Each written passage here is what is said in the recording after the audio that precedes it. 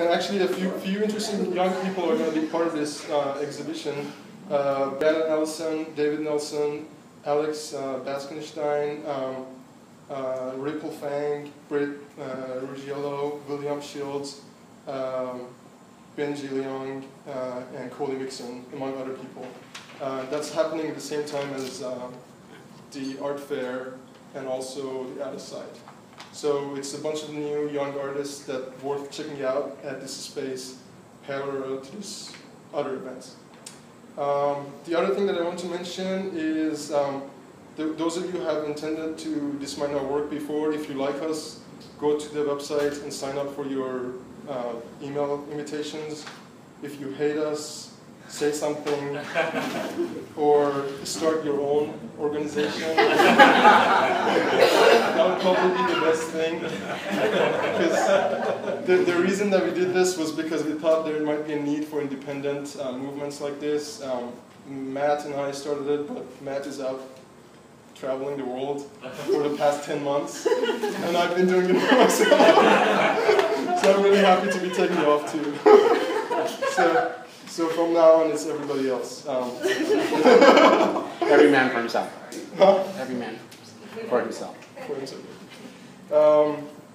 Yeah. So the other cool thing that I want to mention is tomorrow, next day, is a really informal coffee meeting at Cafe Vita as part of the Red May, which Philip Holstetter is organizing, and he's in the back. You can talk to him after the talk. And he has a bunch of cool things lined up for Seattle, which I'm really interested. I'm probably going to come back in 2017 for those, and there's a bunch of really interesting events that are going to happen in Seattle during the May 2017, which is worth checking out. So those of you who are interested, go to Cafe Vita at 6:30 tomorrow. Other than that, I think that was all. This is all the announcement and stuff. I don't want to talk too much, so Without further ado. Yeah, introduce it to Gary Miller. Okay.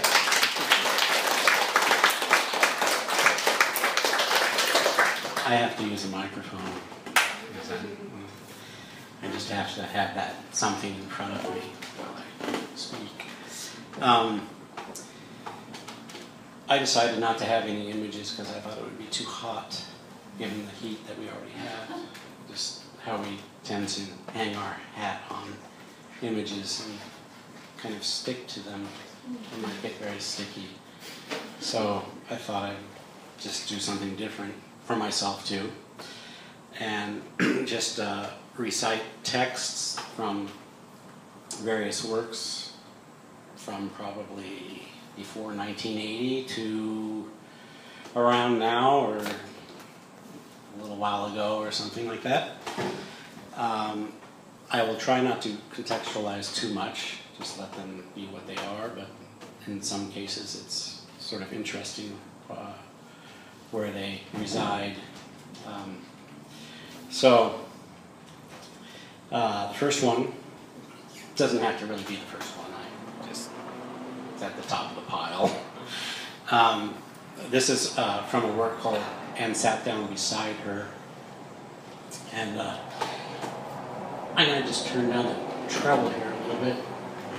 At least in my ears, it seems a little harsh.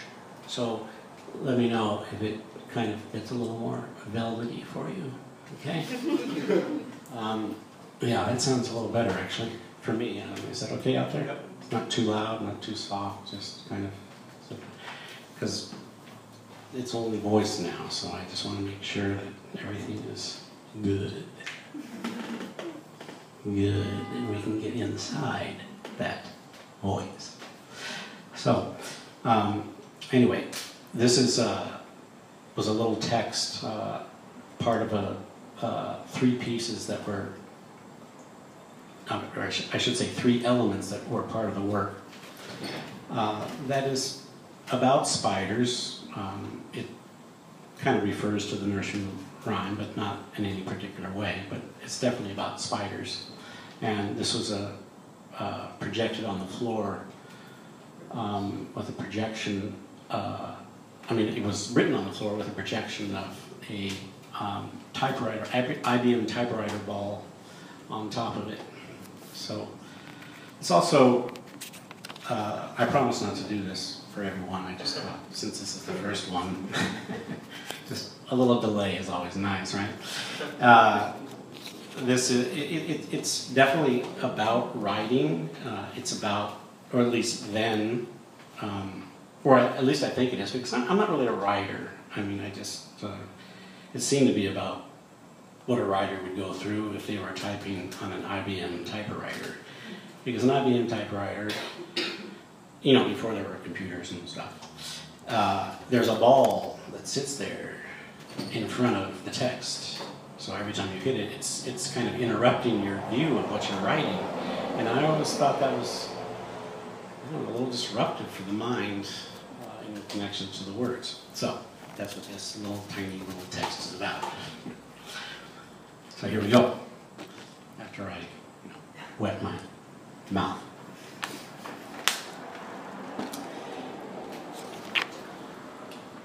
This has always been it.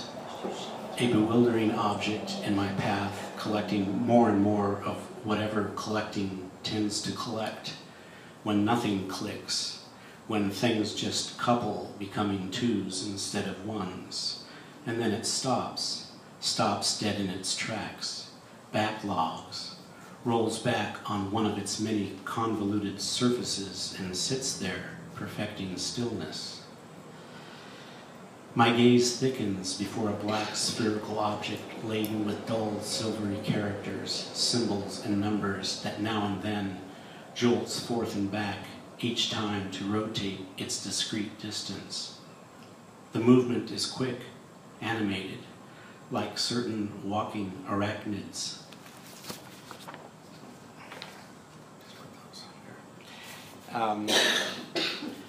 So this is a little longer of a text. It's called Around and About, and interestingly enough, I typically, when I do show images, moving images, videos, I many times start with this text because it's very direct to the audience. There's a kind of assumptions going on both ways, and it's kind of dealing with that. But it's also at least the second work, but the most elaborated work that I did, having to do with editing images to a text whereby each image changes with each syllable spoken. So we have the sense that the images are being driven by speech, by voice, by the body, and without that there would be no images. I find that actually true, actually, but anyway. So I'll go ahead with that now. I'm sure it could have gone another way, a completely different way, a way that has never come to mind, but that's a given. One can never observe all the possibilities and still go on to the next. Sometimes one just exits and enters again. I think I can agree with myself that it's not a matter of choice. You might think that agreeing is a kind of choice, even a blatant choice, but that's not all you're interested in either. There's another determining factor, and that's what we have to concentrate on. At least I do. I agree, it's easy to get sidetracked. It's not even that there's a lot going on. We're just busy. I mean, it's not complicated. You can go on, I can go on. We can assume there's something happening or not something happening. I don't know. Perhaps it's unfair to go on. Maybe we should take our minds off it, think about something else. Maybe it's not worth thinking about at all. But that leads to other things just as problematic. Maybe it should be more complicated. We're looking at it too simply. Look, we don't have to consider all the possibilities, but instead really complicate one, if that's what you want to do. I don't know. Maybe it's my fault. I came unprepared. I'm not ready to be complex. I don't think that's the answer, though. I don't think it's an answer we're looking for. In certain ways, that's probably obvious by now. even knowing that you're a little uneasy with it, and I am too. But I think it's a way I can work with now, and maybe you can, and maybe you can't. I mean, I'm thinking about that. There's time involved here, and it's yours as much as mine. I certainly don't want to threaten your time or make you feel you have to be decisive. Yet, I want you to be here. I mean, I assume you are here, but I don't want to back you into a corner. And by the same token, I don't want to start from that corner. That's a particular relationship I would like to put aside for now. I know this isn't free of bullshit. I mean, I'm coming from somewhat of a self-conscious place. It's a kind of stacking. I mean, the ideas just pile up but aren't interwoven. They're not connected or disconnected. It's a thought, at least. I can see it. Disembodied ideas being thrown against the wall. But this isn't fair. This isn't fair for me or you. That really kind of loads things down, and that's not my intention. I can assure you of that. I want you to be with me. I mean, you don't have to listen, just hear me out. I don't want you to be involved in deciphering anything, but then that's your prerogative, and I don't want to get in your way.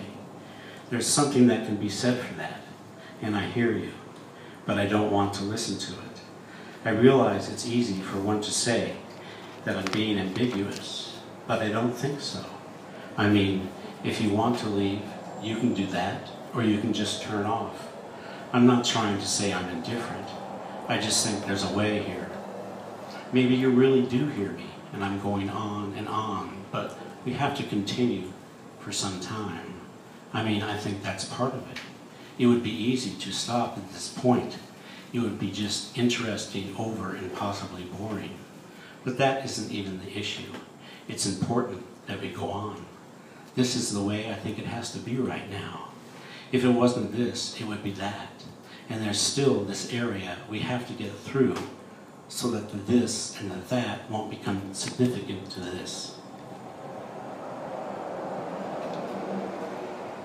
I mean, what I am talking about isn't important in that way that importance draws attention.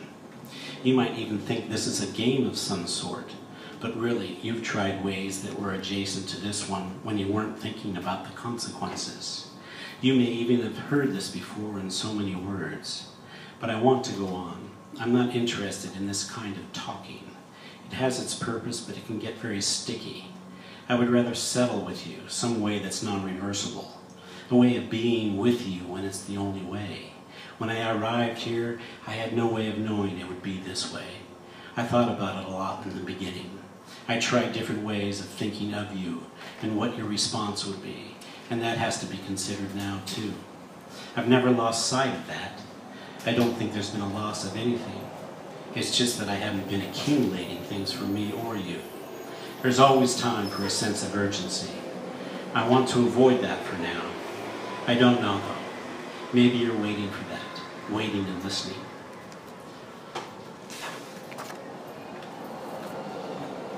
I forget if that's called Around and About. It's from 1980.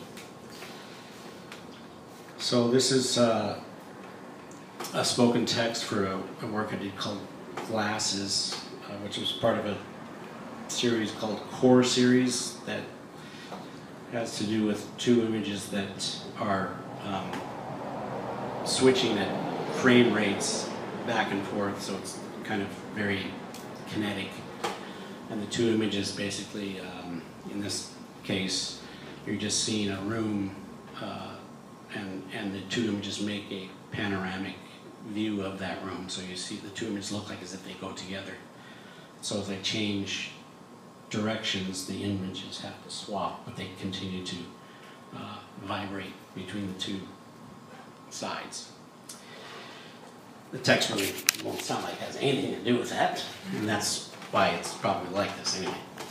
It's kind of derived from that kind of, I don't know, nursery school kind of thing. So, 1, 2, buckle my shoe. 3, 4, shut the door. 5, 6, pick up sticks. 7, 8, don't be late. 9:10, mother hen, someone's got a phone. 1, 2, nothing new. 3, 4, wild boar. 5, 6, little fix. 7, 8, that's great. 9, 10, not again. 1, 2, yellow glue. 3, 4, there is more. 5, 6, drink this. 7, 8, kind of rape. 9, 10, Big Ben. 1, 2, black and blue. 3, 4, rotten core. 5, 6, missing bricks. 7, 8, black baked. 9, 10, bad men. 1, 2, me, you. 3, 4, want more. 5, 6, table of pricks. 7, 8, double saint. 9, 10, empty death. 1, 2, coming soon. 3, 4, changing sore. 5, 6, lost mix. 7, 8, fuck Jake. 9, 10, loose end. 1, 2, don't move. 3, 4, be a whore. 5, 6, nothing clicks. 7, 8, God's fate. 9, 10, word blend.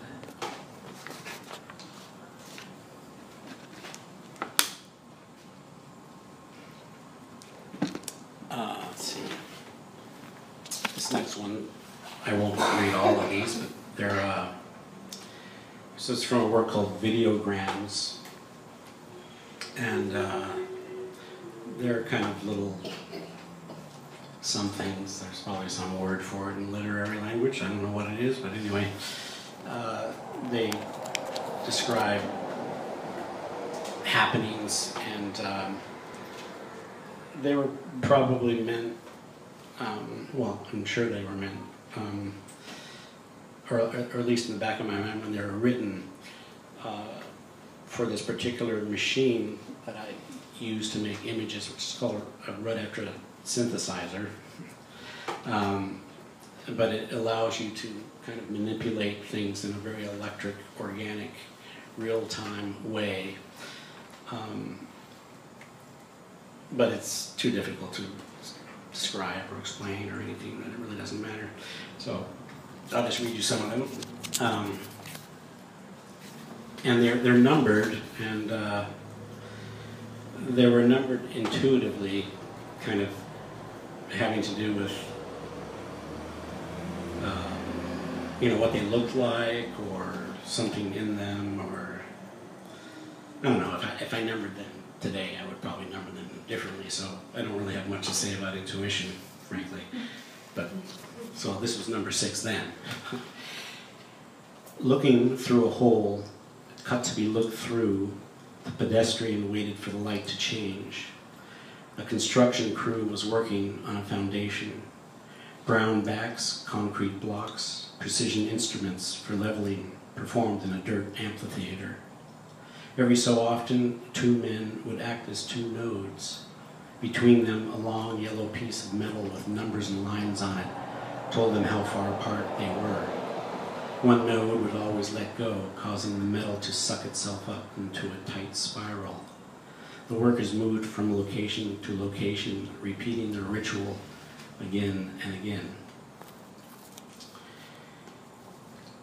This is number 27. Light passed through the window as it is able to do. It had that gold-orange color that happens. It sprawled over the things in the room. A fixed gaze moved among the reflections caused by the wall of glass, separating vision from pure light. A trapezoidal shape was framed by the refrigerator door. The pupils closed for a moment as the reflection glared on the chrome handle. The geometry could not keep its degrees of angle or of heat as it moved to the adjacent wall. It rounded the corner, moving exponentially slower, blurring and growing dim, fading to the ambience of the hallway.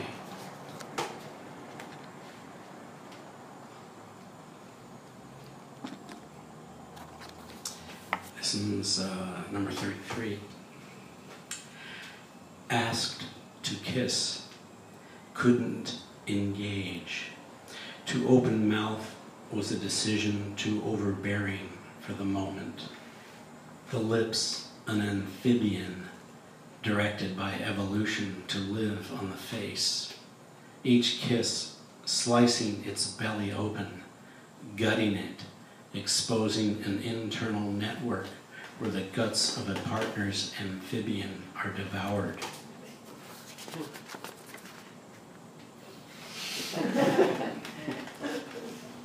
See if there's anything else here. Oh, this is kind of strange. So this is number 24. About this room, it's too oblong. There's too much strain on peripheral vision. The alternative is the living room, where the stereo headphones are attached. One can sit in the chair and rock through there-ness, or exit altogether, move closer to the freeway, contract a private ramp for immediate access. God only knows how they came up with that. Anyway, a lot of these, like I said, they were written sort of for this knowing kind of in the back of my mind what this machine could do. So it's very difficult to explain what that actually is. So I'm not gonna, this next one, I won't do the whole thing. It's called Primarily Speaking. In fact, this is a text that could kind of go on forever, so I certainly won't do that. But it's, I'm just remembering now the way this was written, especially in light of today, you know, technology today, I guess. It's made up of many somewhat idiomatic expressions, but also just very kind of, I don't know what they're called again, probably there's some term for them, but it's kind of like idioms, but things that you use a lot in language to connect things, or you use often, and words like this, anyway, phrases like this. And I collected as many as I could at the time, and I typed them out. You know, I had a typewriter, right?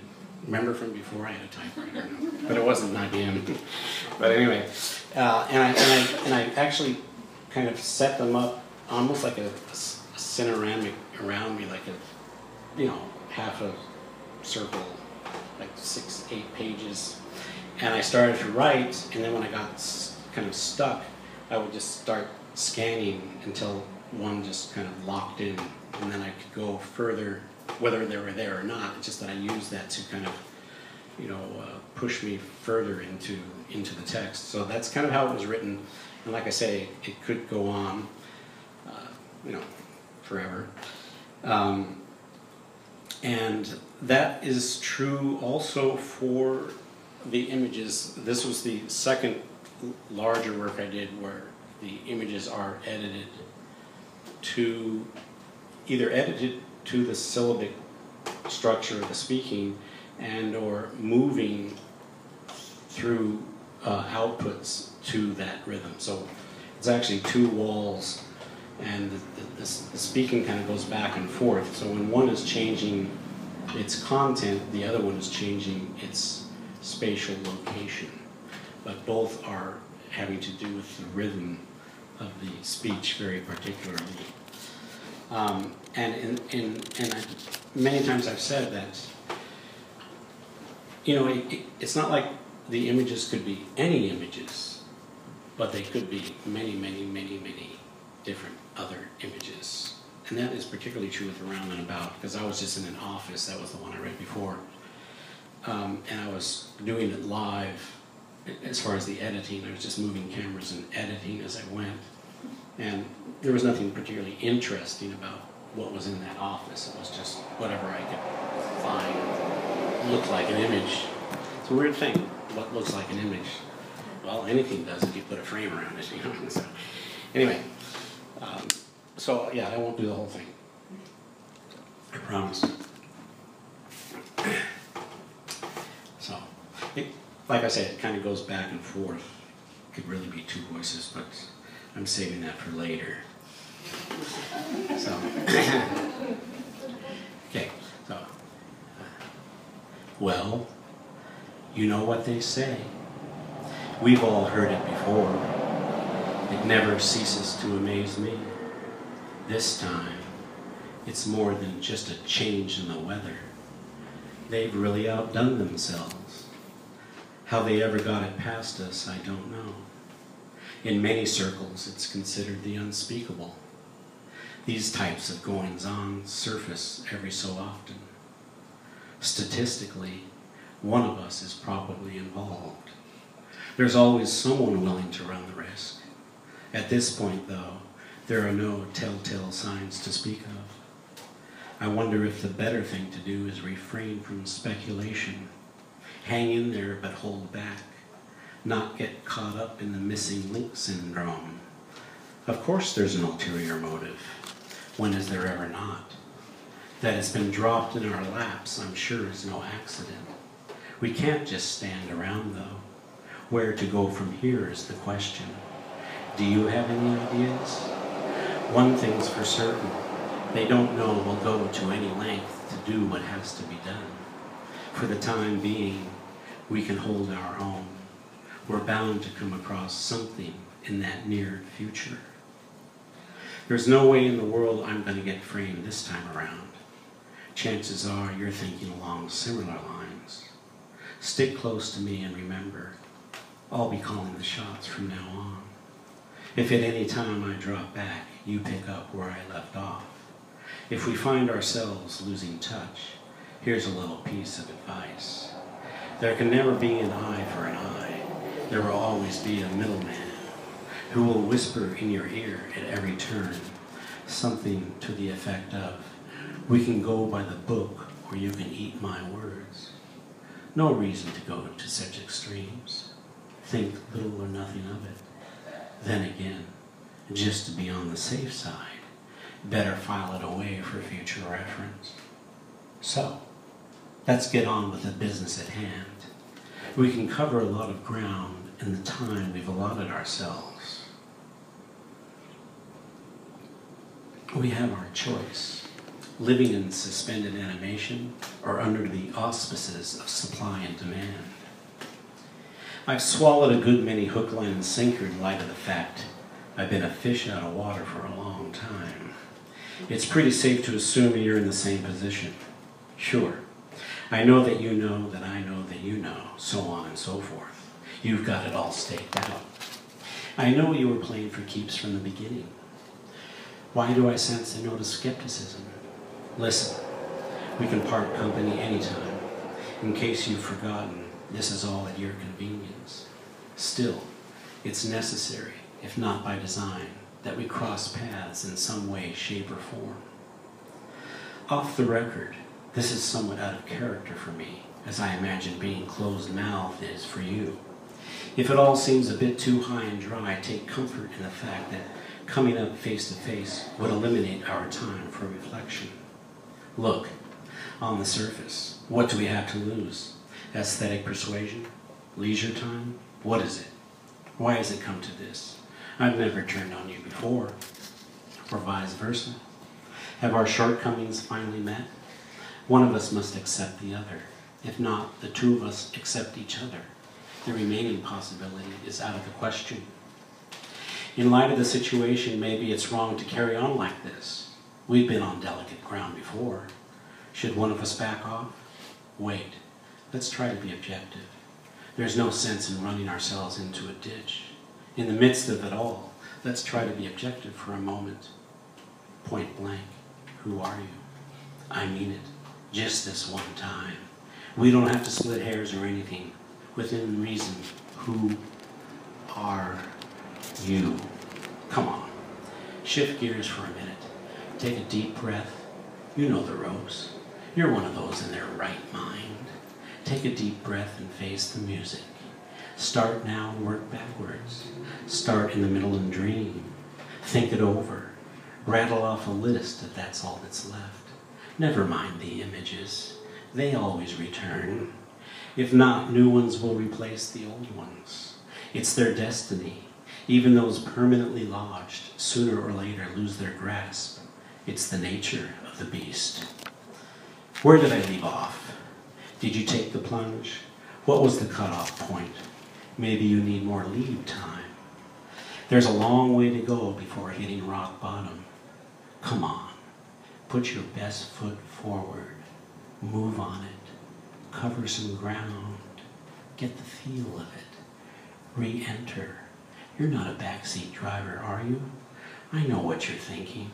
It's not in the scheme of things that you take me for a ride.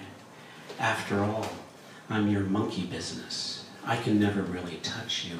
I can only leave word. Still, there's not much separating us. We're like-minded. I ask the same questions. You give the same answers. You can't teach an old dog new tricks, or can you? I don't know. You tell me. What's what? Maybe you prefer sightseeing and I'm better off leaving well enough alone. I think we're off the track. I know we're off the track. I never for one moment thought I could railroad this through. I knew it was coming. This is the diminishing return I failed to negotiate. Sad but true. Less is more or less. More and more of the time. Oh well, such as it is. In the meantime, let's not lose sight of the facts. They do not need reiterating. There's a time and place for everything. I hope we haven't come here under false pretenses. There are things that should be said and things that should be done. You've been around, and I've been around. Double talking will get us nowhere, and second guessing is a lost art. Quite simply, we are an act of faith. There's no reason we can't walk out of this together. Face facts. The controlling factors of our little mise-en-scène are untouchable. Take my word for it. Put me above suspicion for a moment. Accept it. You are on the receiving end. The distances we imagine are next to close by, at arm's length, easily penetrable. We are at each other's disposal. We can concentrate on our discrepancies, or we can split the difference.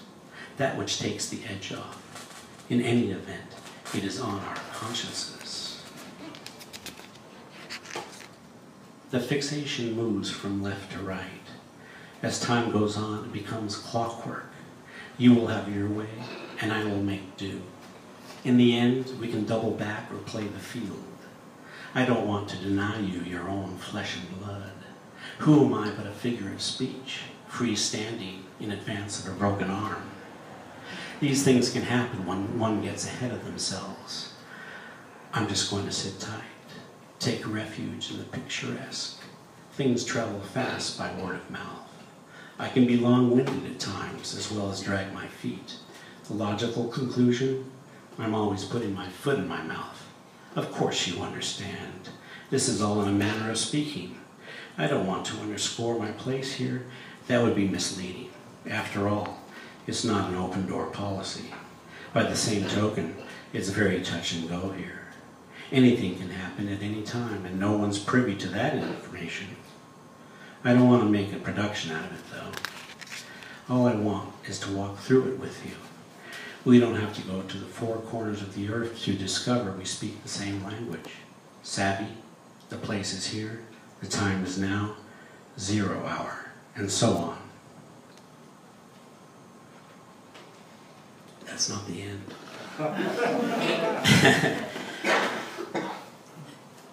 I want to come to terms with where we began and let the rest fall into place.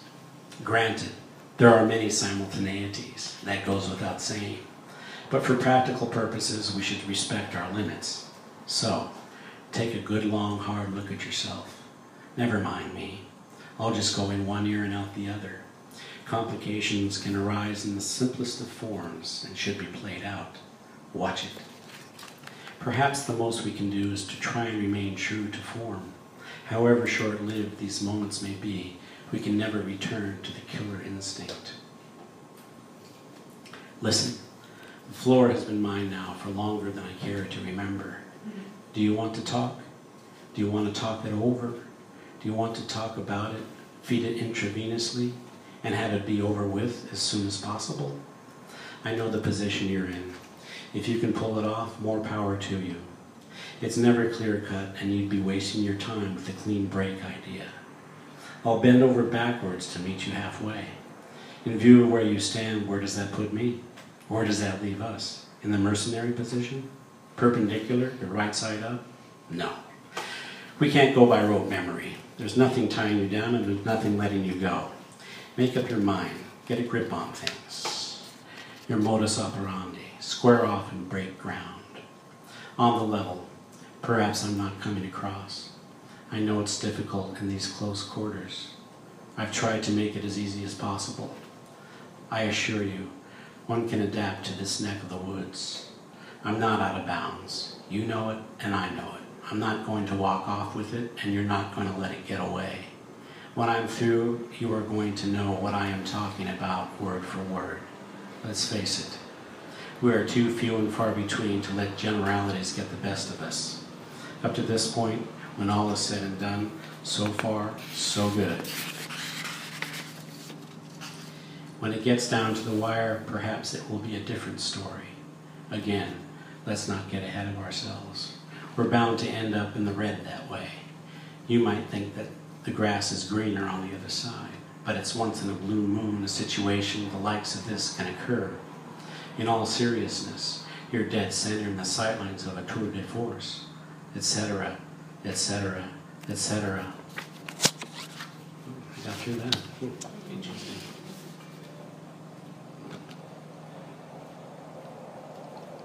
So, this is from a work called 23, 59, 59, 29, The Storyteller's Room. And this actually, which I'll probably read too, came out of a work called Midnight Crossing, in which the title itself is very much related to 23, 59, 59, 29. At a certain time when one had to make laser discs for installations or what have you, when you got a laser disc made, you had to have very particular formatting done for the videotape that you gave them. And one of the things was that the time code, those are the little numbers that go with the frames of video, could not have a midnight crossing. And this is when it goes from 23, 59, 59, 29 to 24, which really does not exist. It just goes back to 1. So it's like no man's land. And I always really like that they refer to it as a midnight crossing, because I don't know, it just has a certain association for me, I guess, of people escaping a country or something like this. I mean, right now, I mean, it's kind of crazy. But anyway, so The Storyteller's Room was just kind of continuing that. And both these works take place in more or less completely blacked out spaces that have low-level projections that are actually from CRT small monitors that have lenses put on them. So if you walked into a normal room, you wouldn't even see images. And even in a kind of a dark room, you probably wouldn't see images. And these are very large images, in this case, I mean, not 10 to 15 feet, but you're talking about a little monitor with a lens on it. And so anyway, but very quickly you realize that it's all relative, and if it's dark enough and over time, you forget about how light or dark the image is. It's simply you are with the image, and it is what it is, and there you are. So anyway, in this case, this was done. I was a resident at a place called Cap Street in San Francisco that no longer exists. In fact, this was the last work they did, and it was sort of interesting because, given that fact, I had recorded with 3 cameras a kind of pseudo panorama, and then 3 more, and like all around, kind of on the outskirts of San Francisco in these strange neighborhoods. And in fact, one that I was recording, the police came up to me and said, "What are you doing?" I said, "Well, I'm recording." And he said, "Well, this neighborhood, I'm just going to stay here with you until you're done." Because it's not a good place for you to be. So I didn't really see what he was talking about, but okay, fine, stay, you know. So anyway, what happens is that these images, you have a kind of pseudo continuous panorama, and there are strobe lights that are triggered, or they're not really triggered, they're just about every 15 seconds or so. Not hardcore or anything, but you know, some distance between the words, and that's what I'm going to read you. There's a bank of lights that go on just once and kill all the images, basically. I mean, you don't see anything anymore, but you do see a kind of after image of the structure of the insides of the place. And in this case, there were windows. You know, they've been blacked up, but they left the architecture, and also a number of columns, and et cetera, et cetera. So your mind's eye, or your actual eye, fills up with an intense architectural memory, and then the image slowly comes back, and then by the time it sort of is there, it's hit with another hit of light with the next word, and you kind of construct these words then through memory, and the memory also of your eye mixed with the kind of almost like an osmosis of San Francisco leading into this space for the last time. So, the storyteller's room. This was actually something like what I wanted to do here, I told Tommy, but he couldn't make it dark enough because it has to be really dark. So, clear your minds. So, there, apart, and yet from a swarm of particulars gathering appearances between slippages, moments, drawing near, making up for lost time,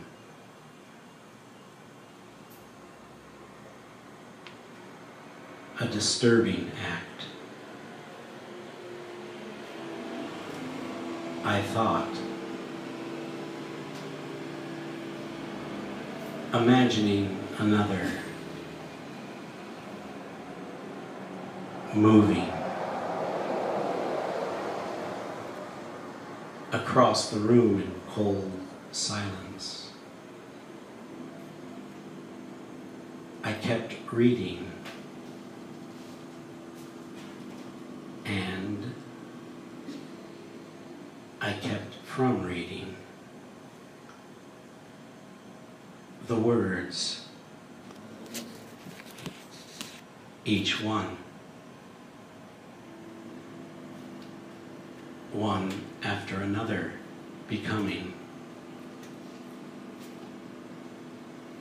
a single word. Perhaps, perhaps.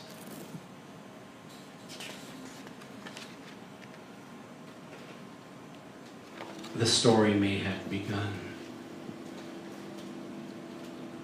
Decidedly. under the influence of an image, lodged in a shadow worthy of darkness. I remember the face, a perfect decoy, positioned in space,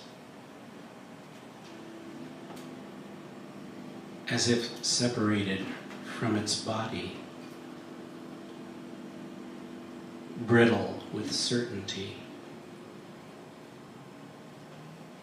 the dryness of the eyes, so unbearably dry. I watched tumbleweed blow through the 2 empty cinemas, turning away, eliminated the chance of questions. In return, I didn't expect a single utterance. Somehow, the whole rigmarole of this space, its way with the world, registering that it all had to take place in time.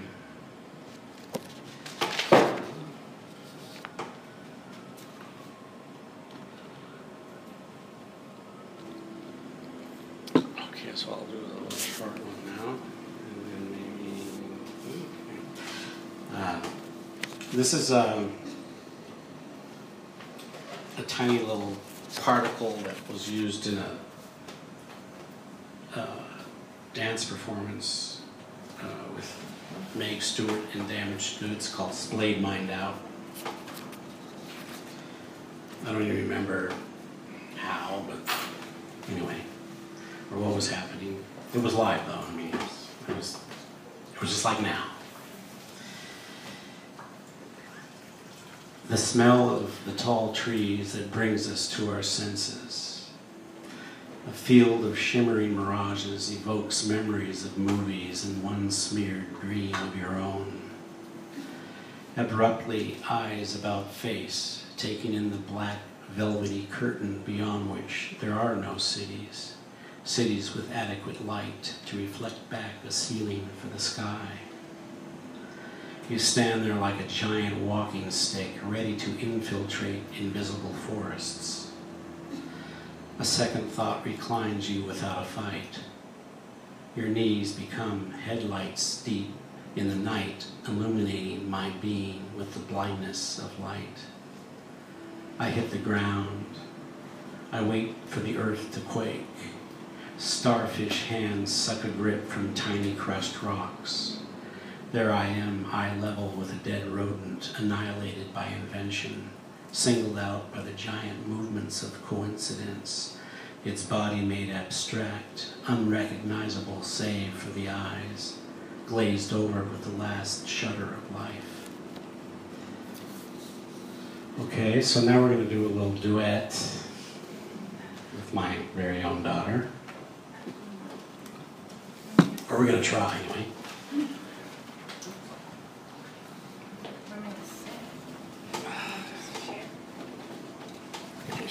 Share. Yes, wait, let me see where.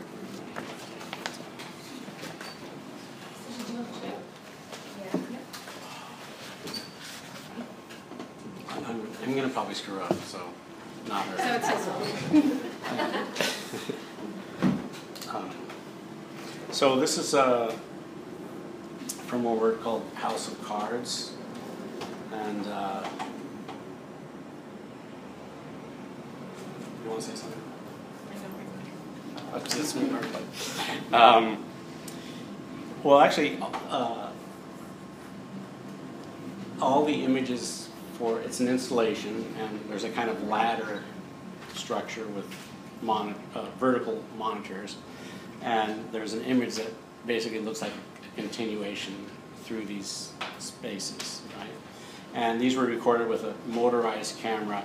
Think of like an orange peel type movement through a house. Every room and every space, kind of all the walls have been recorded like that, like 360 degrees all the way around again and again and again.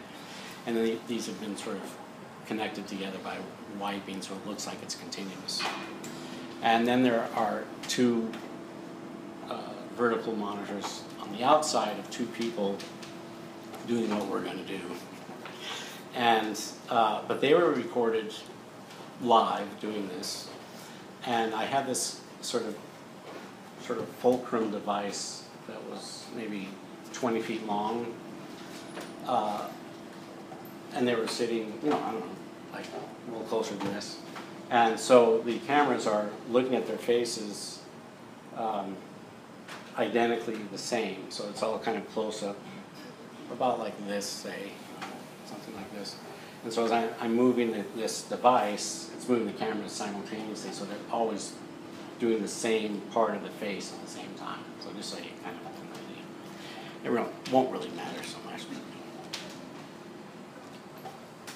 Are you ready?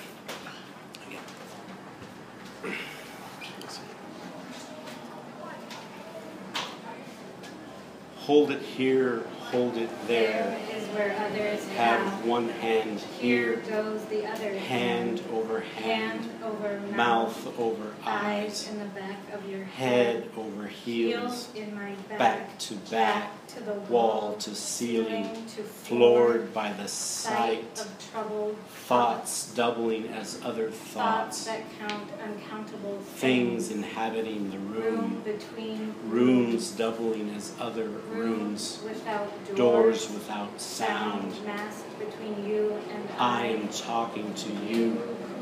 whose Face lost in my hands hands. laid bare by other Hands rifling papers. stacked against Walls mined with displays. of items and chosen Pictures of those framed moments. when crystal broke, awakening the Flesh and fool's blood. from prime Time stolen by consumption.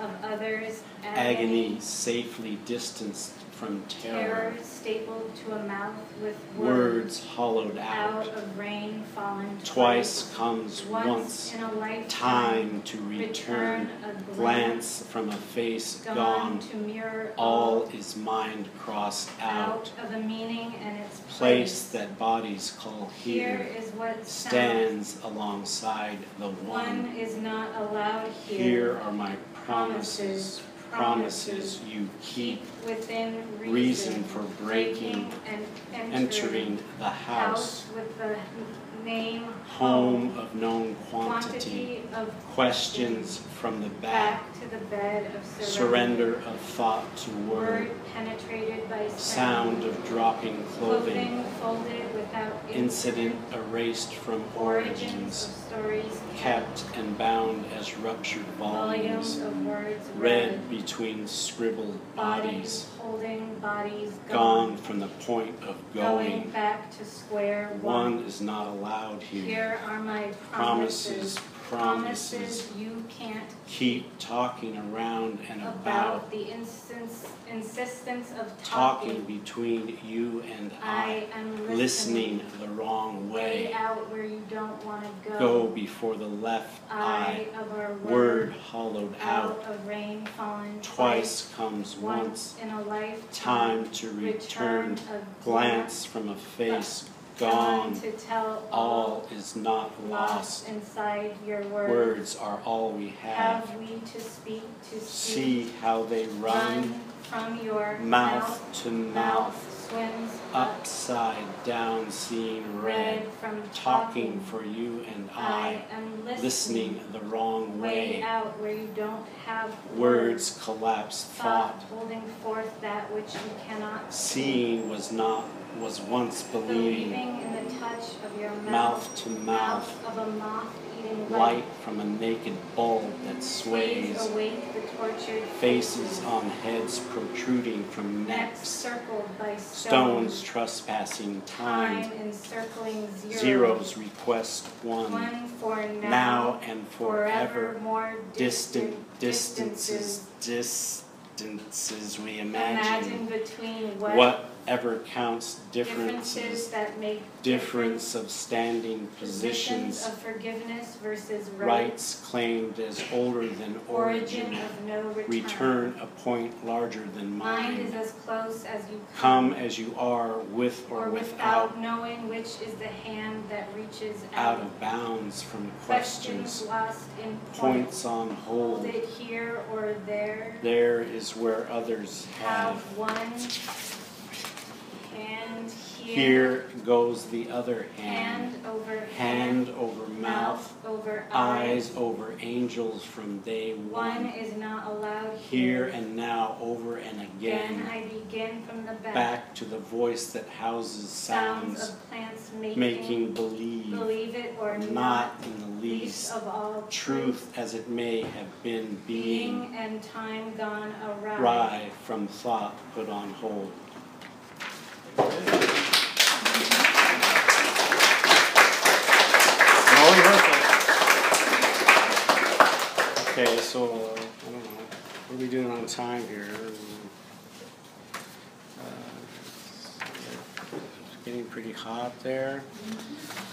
Okay, so I'm just going to read one more because it's kind of. What time is it? 8:30. Oh, it is. Okay. All right. So that's really late. So I just want to read the most recent thing. I guess, you know, artists have to do that sort of thing. You know, pretty much sounds like all the others.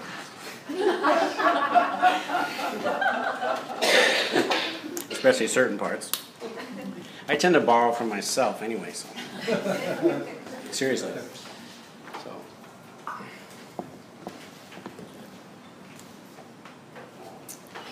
I have to have my crutch. So. Let's see. Is this running out? Okay. I'm closer to grasping what is exactly happening. I limit myself to rummaging through piles of surplus, boxed accoutrements, and that unaccounted for miscellanea. A trough of slow time inverts my relationship with those said things in rather insidious ways. I only ruminate on certain ones that appear and disappear for no apparent reason, except that at one time or another I assume them. It's come to the point where carrying out the simple task of doing one thing after another only happens with great difficulty. Thoughts are incapable of holding words, that they remain steadfast long enough to cure, that I might follow my own instruction set. Not that there aren't words in any sense of the word. It's just their way of pressing up against me, of not wanting to tango, as it were. They are decidedly uncooperative, making the liquidity of thought next to non-existent. The playful specters slip free of my desire and proceed to taunt me. An inability to differentiate one from another has me closing my eyes, humming to myself, hoping to resonate with my own bones. For an instant I envision each word wearing a Venetian mask. Together they mischievously switch their cloaks just behind the lid of thinking. The moment I begin to verbalize, pictures of the very words I try to fit my mouth around morph into Boolean lookalikes, and my utterance turns to garbled nonsense. I have the distinct sense of being backwards. Thoughts are eating themselves before any kind of linguistic traction takes place. Periodically, I'm awakened from my little still point by disturbances on the outside. A Doppler shift of a distant siren, a perturbed neighbor, a whimpering dog. Whatever the night offers gives me much needed movement, however brief.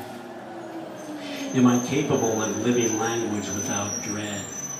Bursts of physicality momentarily tear me from the crippling loops of recursive meanderings, giving me a modicum of hope.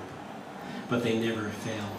The naked words, the micro-nightmares, scurry back to their respective husks before resuming the mind game the house always wins. A chill air stirs the verbal cocoon, lifting a recurring memory from unknown depths, casting its script upon the procession of thoughts. Memories exercised are suspect. Did it happen? What difference does it make? There is an attraction to each mind's singular way of constructing such things. A vast network of crisscrossing runways, many-fold resembled close-ups of globe-like balls made from accumulated rubber bands varying in size. I had difficulty determining distance from what appeared to be an engineering feat of unimaginable proportions. A glorious evening sky added to the celebration of human ingenuity that lay before me. Giddy abandonment was palpable as the ultramarine splendor found its cradle in the depth of waiting blackness. The velvety canopy transformed visibility into an infinite space of vertiginous possibilities. As night sparkled, my focal point began shifting from one extreme to the other, scrutinizing the view more thoroughly. Giving the aura of calmness, why was there not a single plane taking flight, landing, or taxiing? Instead, a menagerie of aerodynamic beauties passively stood looking like arrowheads, randomly pointing in all directions. Service vehicles and miscellaneous support machinery were also idle and silent. What made the situation all the more strange was the absolute stillness of the air itself, and yet it wasn't stale in any sense. It was strangely odorless and innocent, and intoxicatingly so. I found myself taking deep breaths, each one deeper than the last, as if supplementary oxygen had been pumped into my whereabouts. By now, the clarity of the night could only be described as magnificent. The abundance of stars looked more like scattered sand or bits of crystal perfectly attuned to that one unseen oscillator that sings at a fever pitch. Everything was perfectly still and exquisitely placed as if by a giant hand. Perhaps it was a secret project, which for whatever reason had to be abandoned. But this explanation fell too as cluttered debris, heaps of scrap and broken glass were all absent. On the contrary, the place looked immaculate and strangely calculated. Was it camouflaging? A simulacrum of something perhaps sinister, even more fantastical, a stealth site of some kind, a place made invisible by proprietary algorithms that I had inadvertently broken the code of. The thought was frightening and queerly exhilarating.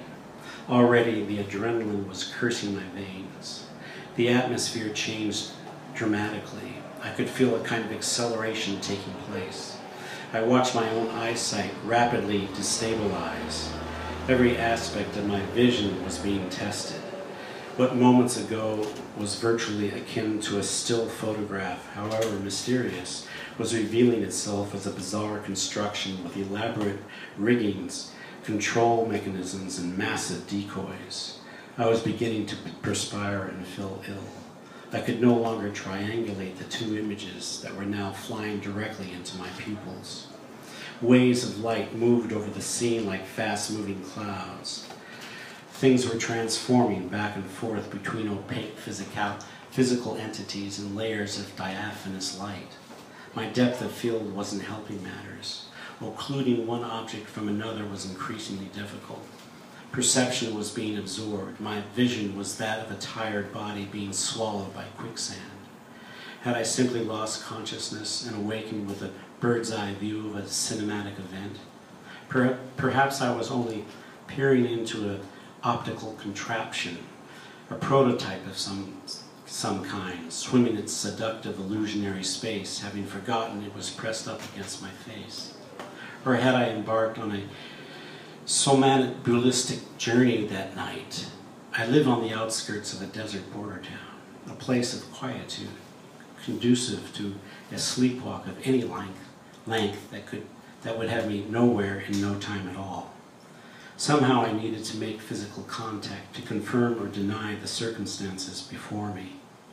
There was the nagging thought that it was my very own existence that would be determined once I decidedly made the move, whatever that might entail. Admittedly, I lacked the necessary resolve to push the knot out of what was beginning to feel like a wooden void. Everything seemed to be aligning itself within, if with nothing else. Was it simply a question of synchronicity? And that's it.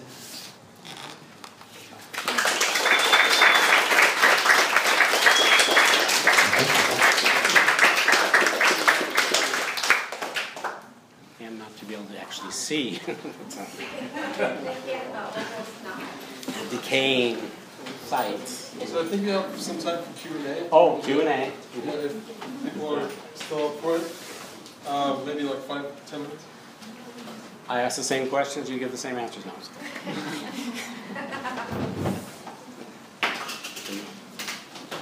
You could ask us some questions if you want to reverse the process. Sure, who are you? Samuel Beckett. Samuel Beckett? Samuel Beckett. Uh-huh. No, I'm Philip Walton. Philip Alston. Oh, this is your place.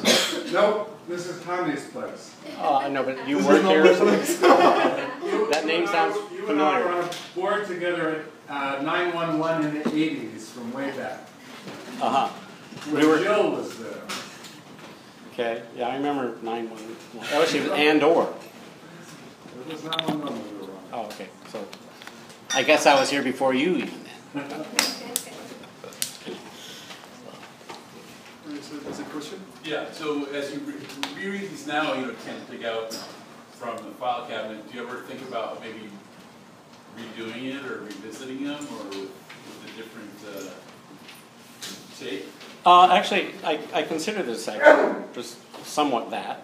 Yeah. I mean, I read them differently as I feel now. I'm not just sort of archivally reading them Right. as they were read. Right. But I've done performances with these. Some of them, and redone them that were not performed. They're not originally. They were not done as performances, but they were kind of recorded performances. So I do do things with them every now and then when I'm at a loss for something else. But actually, even the idea or the question of the archive is very interesting to me, particularly now, as I'm trying to, or you start to think about that, especially with when you talk about hard drives or mirroring hard drives or whatever you back up, or if you want the information, why do you want it? Why wouldn't you want it? Should you want it? Does somebody else want it, so you take care of it? Or, it's quite infinite, actually, once you get into the archive, or what that means, And in fact, quite recently, a writer, Gabriel Guernico, I can't really pronounce his last name, he's an Italian guy, and he's doing a project with different artists, and it's his general theme was what happens after death, and for me this question of the archives came up, so I'm doing a project about archiving. That's kind of life after death, right? And I have some actually images that I used in a performance of Edgar Varese, complete works of Edgar Varese, and I did the dramaturgy and images and stuff. And one of them involved close-ups with strange angles of light on vinyl records, and there's incredible things that are happening. So anyway, now I'm really kind of into this kind of decoding the light and the grooves of records in some way. And I think this is, I don't believe this, but it's a conspiracy theory that there are people out there that can look at a record and tell you what it is. I find that hard to believe, but anyway, I find it fascinating nevertheless. And one of the things I'm presenting to him is the idea of recording the making of a vinyl record as it's, the record itself is the sound of it making, like, so the machine of the groove, the whatever it does is doing it, it's, making itself as part of this concept anyway, archives, the past, or whatever, into the future. Yeah. Hi. So have current practices or issues in surveillance and I guess personal security or have informed your practice? I understand that you're greatly enamored with the analog, but what about the digital and I guess how does that play out in your practice? Well, it gives you the idea I'm greatly enamored by the analog. I take that. I mean, I'm analog right now anyway. But, coincidentally, I have some works up at James Harris Gallery that are kind of would align with your question. They're all kind of, I don't really think of them as, surveillance is just not a word that is nuanced enough for me. This is kind of on or off. But there's works there that are all real-time, closed circuit, I guess, of what that means in different ways.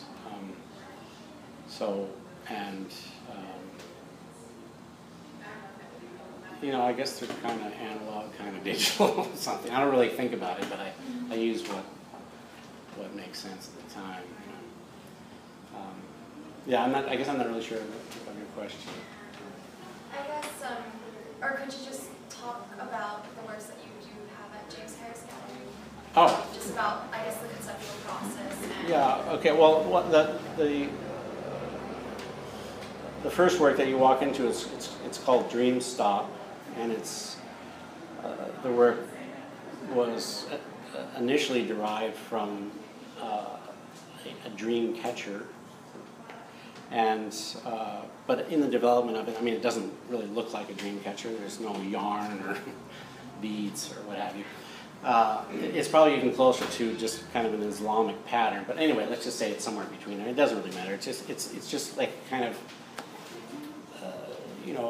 a meditative design, decorative thing, but it's full of cameras, 31 of them that you can't see, that you wouldn't think about that even. And so when you walk in and say if you're looking at this, then your image saturates the space with 31 projections, that range. Yeah, and they're random. They're they could be upside down, right side up, angle. It doesn't really matter. It's just the fact that they're all-encompassing and everywhere. And there's not really much more to say about it. It's like, it's pretty kind of, that's what it is. Another work there is called, I'm not even really sure the exact title. It's self with parentheses, empty parentheses. It's referring to a series of self works. There's self A, B, C, D, and F, and there's no self E. And that's just part of it. If one gets that, it's fine. But if not, no big deal.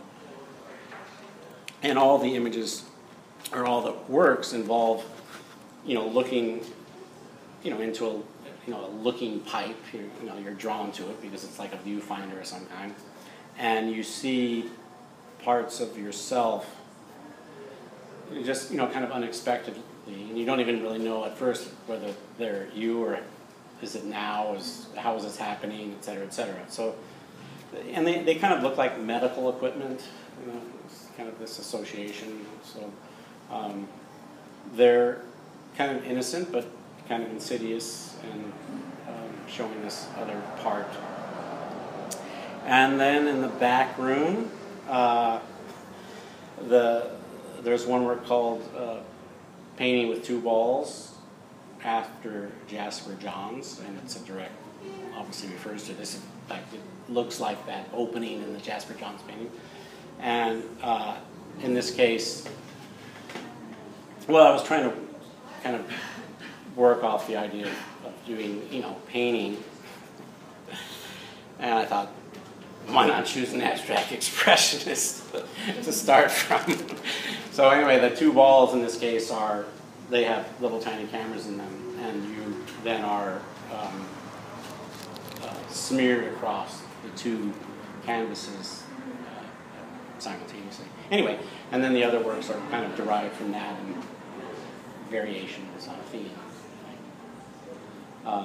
And yeah, there's no words. No words. That doesn't mean there will never be words. I mean, yeah, every time you do that. Oh, I understand that you haven't done any language works in a long time. Well, not exactly, but anyway. It is language. Yeah. So yeah. Thank you. So. Very quick. Very quick. What's your writing process? When does it come into the piece? When does it take place? Oh, you mean like what came first, the image or the word kind of thing? No, I'm just kidding. No, it's very. There's no set methodology. I mean,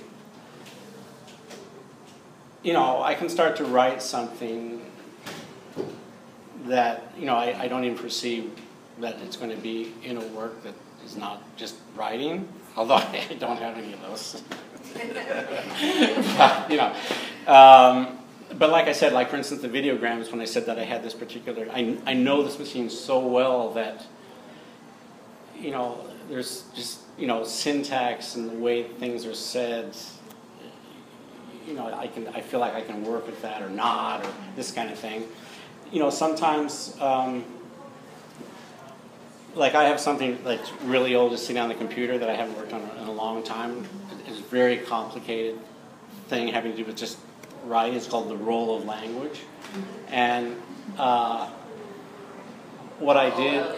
R-O-L-L? R-O-L-L. Yeah. I think what I did is I went through the whole dictionary and I just cataloged, I guess you could say, I listed all the words that I liked. I mean, that means like that I could use in the sense that I use words. Like everyone does that specifically. Not things I like. It's not like Cadillac. Although I like that word, but Cadillac. It's this kind of thing. Like you kind of are attracted to certain sounds of words, differently, and so it was an extreme process. I don't even remember it. It was like, the first word, it was, a structural thing, like this word, the next word has to have, I think actually the first letter of each word then made words vertically or something like this, and it's incredibly complicated, kind of crosswordy, John Cage kind of thing, So sometimes it's like that, some elaborate structure that I try to fulfill, but like, say for instance, Around and About, the one that it could have gone another way, a completely different way, I had just split with a girlfriend, very, tumultuous thing, years and years, and going back and forth, whatever, this kind of thing. And it was in Buffalo, and I had to move to this little office space.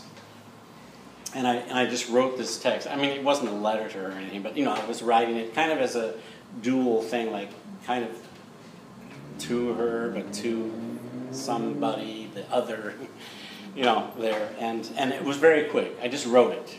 You know, maybe I changed some of it as I went on. And, you know, it was meant to be kind of like that. It wasn't like I can spend days on a sentence, you know what I mean? Like, you know, this was just written, like, you know, 20 minutes or 2 hours or whatever it was, you know. So it very different kind of feel, you know. So I don't know, really, it's really all over the board, you know. I know you have those placeholders, in the sense that those you're holding on to these words. Yeah, I mean, you know, this in the last show I did at Jim's, you know, the piece called Lodia Piorn, these pieces of found glass with made-up words. And I'm thinking of showing this in India for the biennial there, and wondering whether I should ask a poet there to, you know, what would he come up with? I mean, it just fascinates me. Like, so is it totally different? I mean, obviously, the language is different, but you know, I'm, you know, are all my fascinations with the sounds grounded in the fact that I speak English, or is it something else? Because you know, I did make these words based on, you know, whether they were soft, curvy, you know, sharp, or big, or round, or column-like, or many different things, you know. So it's just kind of a It's your linguistic space, basically, your own linguistic space. Yeah, Based on linguistic the English space. language. Big space. Well, great. Oh, sorry. No, Yeah. I was just going to say, I really loved the piece where you used all of the cliches and the tired language and so forth. It's really amazing to me how one can recycle things that have been used 1,000 times, but put them in a new site, and suddenly make them new again. You know, like Doug Newford once did a thing where he took the titles of songs, pop songs, just stuck them all together in this Sure. kind of nonsensical, but somehow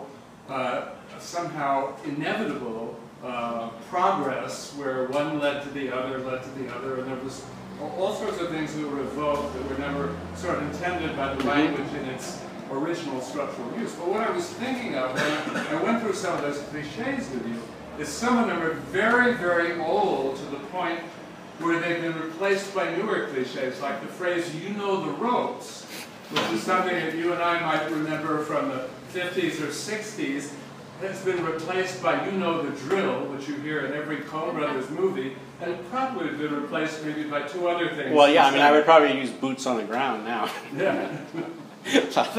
But actually, it's funny because that space where you limit yourself to a very rich lexicon is really fun. Yeah. I mean, it's really fun because, like you said, you know, there's ideas that emerge that, you know, they really get in there. You know, like, well, this is happening. This is real. This is not like a badge or just a cliche or, you know.